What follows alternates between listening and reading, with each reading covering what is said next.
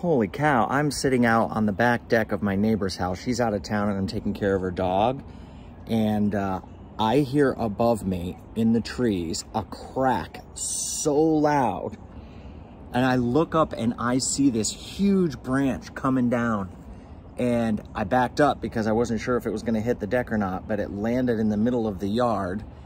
And I walked down there and I saw a squirrel squirming around, and I thought, oh, he must have been on the branch and got smushed. Then I saw two and realized they're baby squirrels, and the branch broke right at their nest. And I can see the broken part, and I think that the rest of the nest is up there, and there are probably other baby squirrels in there.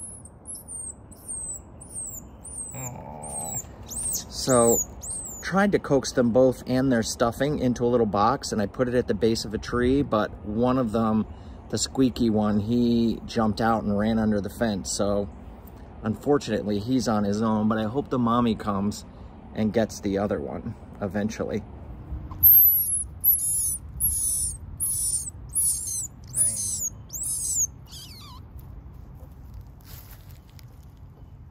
Man, trees falling in Hateville is a thing.